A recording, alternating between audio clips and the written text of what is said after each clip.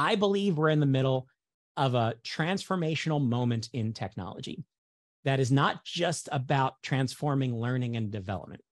I believe this is the beginning of the change of how work is done. But we've had these moments over the last 20 years where there are these fundamental shifts, and sometimes they were felt iteratively and slowly over time.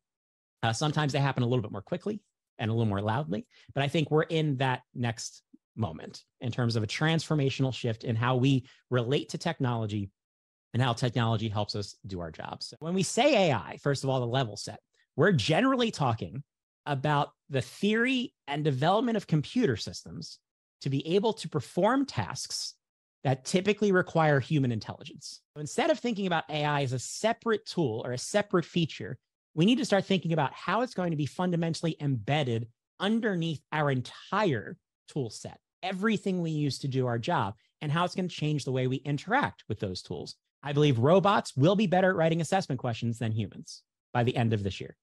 And AI is going to be table stakes within core learning tech features this year. By the end of next year, a lot of our admin process will be automated. So enrolling people in programs, right? Making sure people are assigned to the right groups or assigned to the right courses.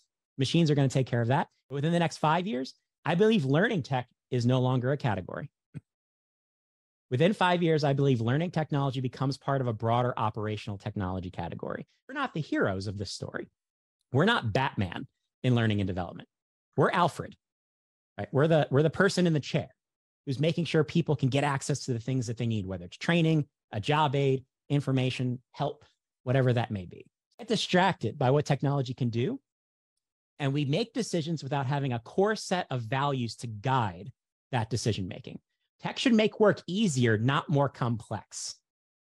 When we work in a silo and L&D is over here and operations is over there, we make things harder on people. No. So if you leave today, we'll have a conversation with your team. One, talk about being ready for big changes, right? Not being restrictive, not being afraid of this transformation, being part of the conversation and shifting into kind of an enablement mindset.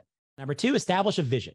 Right? What experience do we want to create? What is work turning into through technology? What's the experience of work look like? What role do we want to play in that?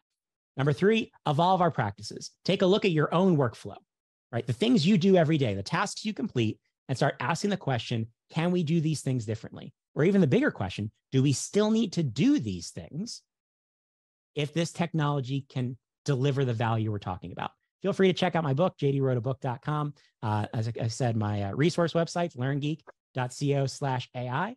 With that said, I greatly appreciate you joining the conversation.